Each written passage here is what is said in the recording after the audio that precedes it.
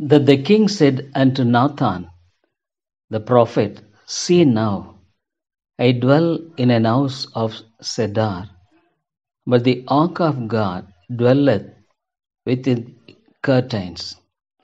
Dear people, it is David who said unto the prophet Nathan.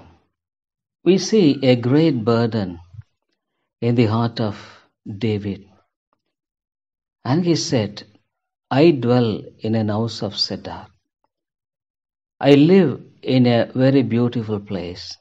Of course, the houses made of cedar will be very beautiful. And to dwell in an house of cedar is such a luxury.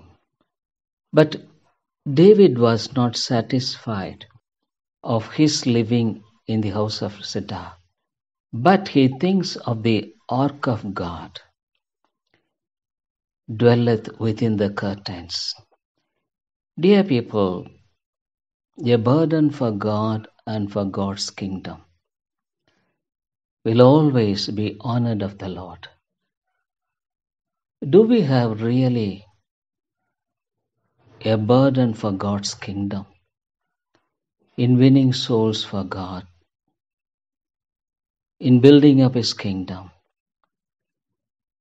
desiring the prosperity of the church, not materially, but spiritually?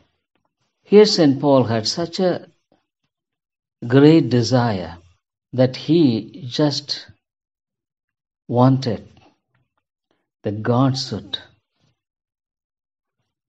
build a wonderful house through him.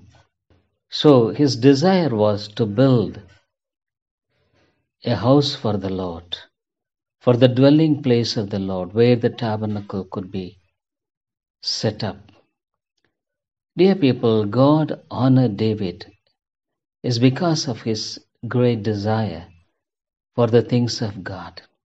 Do we have such a great desire for the things of God? Let us examine ourselves. Many times it's a pity that we are so happy and content with our luxury or with our comfort, not minding about the things of God. But it is a sin. Let us God help us to have such a mind like David, that God's things should be prospered. Thank you.